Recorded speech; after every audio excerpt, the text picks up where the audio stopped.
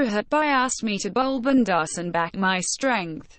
Khaleel pacer Khaleel Ahmed has revealed Rohit Sharma, who was India's standing captain in the T20I series against New Zealand, asked him to bowl bindass and back his strength after he registered figures of 4.0481 in the first T20I.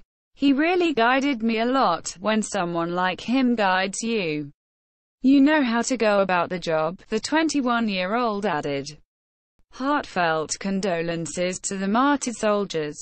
Kohli on Pulwama. Team India captain Virat Kohli on Friday took to Twitter to condemn Thursday's terror attack in Jammu and Kashmir's Pulwama, in which at least 44 CRPF personnel were martyred.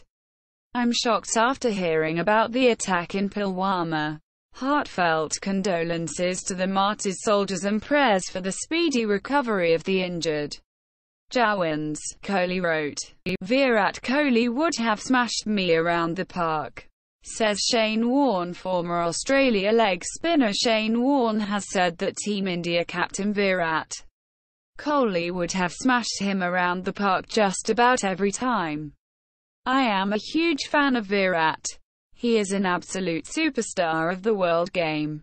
And he loves Test cricket, so I really respect that as an old-time player who loves Test cricket," he added.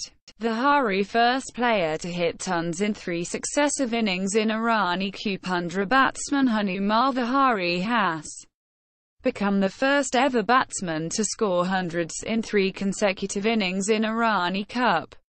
The 25-year-old smashed 114, 211, and 180*300 in the first and the second innings respectively for rest of India against Vidarbha in this year's Irani Cup. The Hari had slammed 183 in rest of India's only innings in Irani Cup last year. KL Rahul back in India T20I and ODI squads for Australia series. Batsman KL Rahul has been included in India's T20I and ODI squads for the upcoming series against Australia.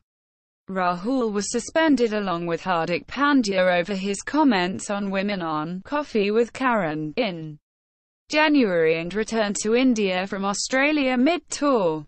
He wasn't called back to India squad for New Zealand limited overs series after their suspension was lifted.